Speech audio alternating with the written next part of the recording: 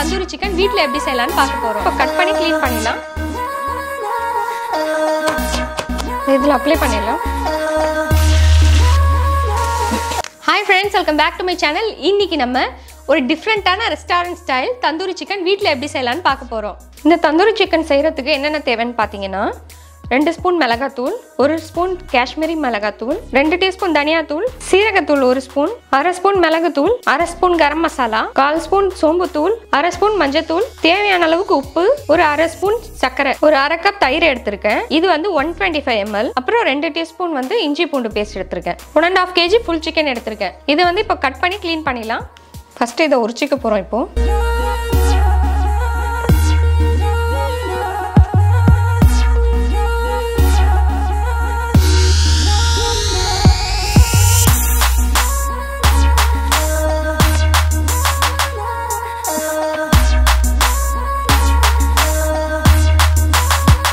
இந்த தலை இருக்குல்ல, இந்த தலைக்கிட்டேருந்து இந்த போனை ரிமூவ் பண்ணணும்.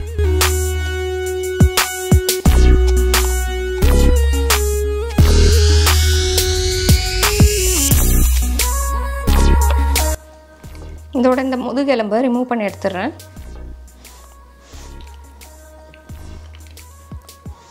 இப்போ இது நல்லா ஓப்பன் ஆகணும், ஒரு புக்கு மாதிரி. அதுக்கு வந்து இங்கே ஒரு எலும்பு இருக்குது, அந்த எலும்பை வந்து லைட்டாக கட் பண்ணுறேன்.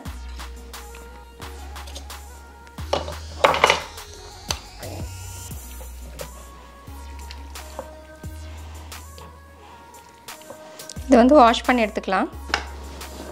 இப்போ இதில் ஒரு ஃபாயில் பேப்பர் போட்டு க்ளோஸ் பண்ண போகிறேன்.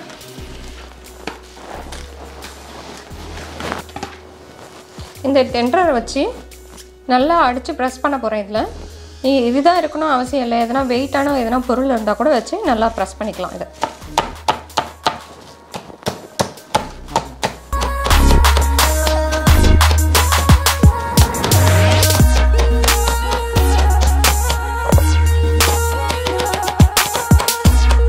இப்போ இது நல்லா ப்ரெஸ் ஆகிடுச்சிங்க பாருங்கள், நல்லா சாஃப்டாக ஆகிடுச்சு இந்த இடம். இப்போ இதை கட் பண்ணிடலாம்.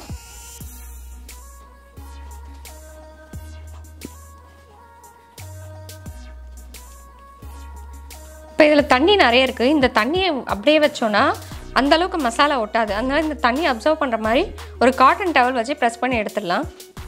பாருங்கள், இந்த மாதிரி காட்டன் டவல் வச்சு ப்ரெஸ் பண்ணிங்கன்னா இதில் இருக்கிற வாட்டர்லாம் வந்து அப்சர்வ் பண்ணிக்குவோம். இப்போ இதில் மசாலா தடவிடலாம். ஒரு சின்ன பவுலில் அந்த மசாலாலாம் சேர்த்துக்கிறேன்.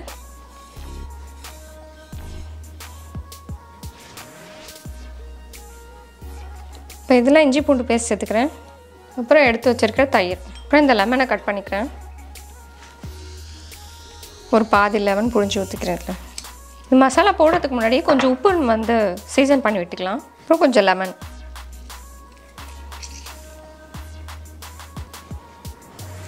இது கொஞ்ச நேரம் ஊற வைக்கணும்னா கூட அப்படியே ஊற வச்சுட்டு அதுக்கப்புறம் மசாலா தடவலாம். பட் நான் இப்போ வந்து அப்படியே மசாலா தடவிடுறேன்.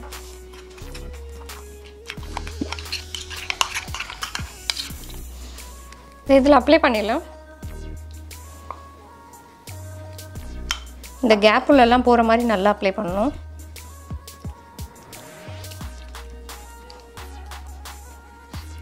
இதுக்கு மேலே இப்போ ரேப் பண்ணி இது வந்து ஒரு 2 ஹவர்ஸ்க்கு வந்து மேரினேட் பண்ண வைக்கலாம். இது வந்து பார்த்தீங்கன்னா நீங்கள் ஓவர் நைட் கூட வைக்கலாம், அப்படி இல்லைன்னா காலையில் வச்சு மதியானம் செய்யலாம். எந்த அளவுக்கு இது மேரினேட் ஆகுதோ அந்தளவுக்கு ரொம்ப டேஸ்ட்டு நல்லாயிருக்கும். நான் பார்த்தீங்கன்னா இந்த கீழே இந்த கட்டிங் போர்ட்லேயும் ரேப் போட்டிருக்கேன்.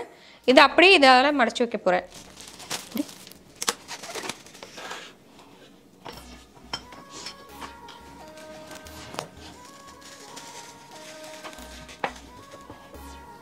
ரெண்டு மணி நேரத்துக்கு நல்லா ஊறட்டும். அதுக்கப்புறம் எடுத்து நம்ம என்ன செய்யலான்னு பார்க்கலாம். இந்த சிக்கனை வந்து 2 மணி நேரம் மேரினேட் பண்ணி எடுத்து வச்சுருக்கேன். இது வந்து நீங்கள் ஃப்ரிட்ஜ்லேருந்து எடுத்தோன்னே டேரெக்டாக வந்து பேனில் போடக்கூடாது. ஒரு அரை மணி நேரம் வெளியில் வச்சுட்டு அந்த கூலிங் எல்லாம் டவுன் ஆன பிறகு தான் வந்து சமைக்கவே ஸ்டார்ட் பண்ணணும். இதை வந்து நான் எடுத்து ஒரு அரை மணி நேரம் ஆச்சு. கூலிங் எல்லாம் நல்லா டவுன் ஆகிடுச்சு.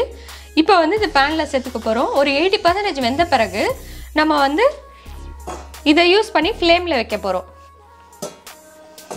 அப்போ தான் வந்து அந்த ஃப்ளேமில் வச்சாதான் அந்த கரெக்டாக அந்த தந்தூரி சிக்கனோட ஃப்ளேவர் நல்லா கிடைக்கும்.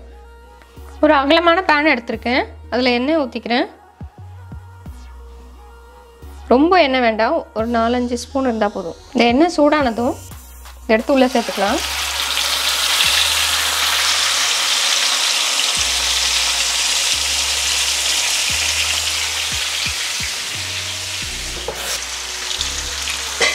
இது அப்படியே கொஞ்சம் நேரம் மூடி வச்சிடலாம்.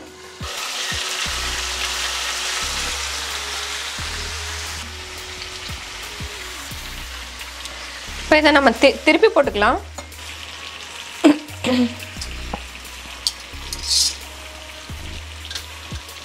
இப்போ இந்த சைடு திருப்பினோடனே மூடி வச்சுக்கலாம்.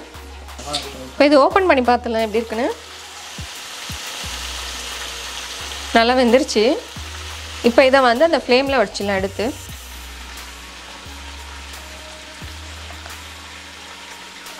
இல்லை மாற்றிட்டேன்.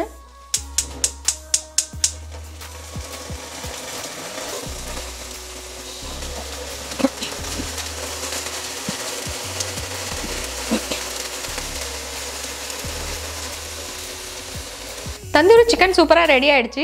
அதுக்கு சைட் டிஷ் வந்து மின்ட் சட்னி வேணும்ல, அதுக்கு வந்து இன்க்ரீடியன்ஸ் எடுத்து வச்சுருக்கேன். இதுக்கு பார்த்தீங்கன்னா புதினா கொத்தமல்லி எடுத்திருக்கேன், ஒரு பச்சை மிளகா, அதுக்கப்புறம் பாதி கப் தயிர்.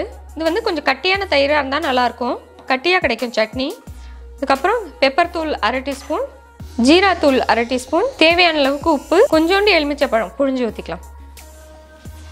இப்போ தந்தூரிக்கு சைட் டிஷ் வந்து மின்ட் சட்னி அரைச்சிட்டேன். இந்த புதினா கொத்தமல்லி வந்து கொஞ்சம் ஒன்றும் பாதியாக தான் அரைச்சிருக்கேன், ரொம்ப ஃபைனாக அரைக்கலை. இங்கே பாருங்கள் எவ்வளோ திக்காக இருக்குது, இந்த மாதிரி தான் இருக்கணும். அதுக்கப்புறம் அந்த எடுத்து வச்சுருந்தேன் ஜீரா பவுடரும் அந்த பெப்பர் பவுடரும் சேர்த்துட்டேன். தந்தூரி சிக்கன் சூப்பராக ரெடி ஆகிடுச்சு. வாங்க டேஸ்ட் பண்ணிடலாம். டேஸ்ட் பண்ணுற வரைக்கும் என்னால் பொறுக்க முடியல, ரொம்ப டெம்டேஷனாக இருக்குது. சடனாக டேஸ்ட் பண்ணி பார்த்துலாம். ரொம்ப ஸ்மெல் சூப்பராக இருக்குது. லெக் பீஸ் எடுத்துக்கிறேன்.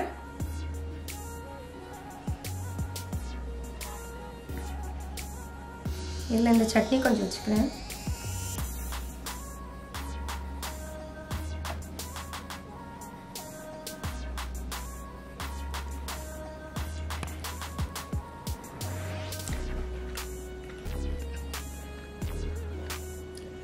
ரொம்ப சாஃப்டாக ஜூஸியாக இருக்குது. ரெஸ்டாரண்ட்டில் வாங்குற மாதிரியே டேஸ்ட் சூப்பராக இருக்குது.